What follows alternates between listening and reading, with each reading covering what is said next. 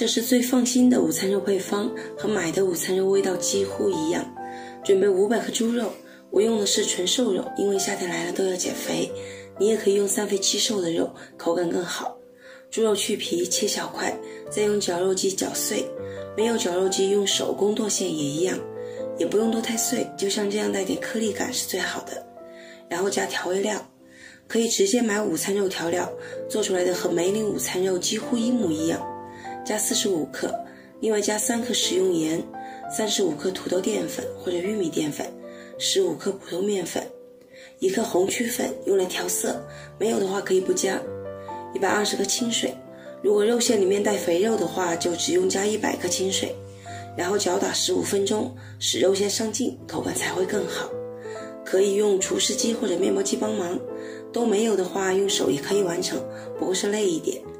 肉馅搅打上劲以后，弹性非常好。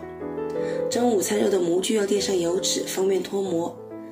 肉馅不要一次倒进来，那样底下的压不实，就很容易出现大气孔。最好是分次放，底下的压紧呢，再加上面的。铲子刷一点点油，就能压得非常平整，不会粘。一层一层分开放，都压紧，出来的成品就会更好看，口感也会更紧致弹牙。模具上面盖张锡纸或者扣个碟子，防止多余的水蒸气滴进来。蒸锅多加点水，开大火蒸，水开后计时40分钟，关火后焖几分钟再出锅。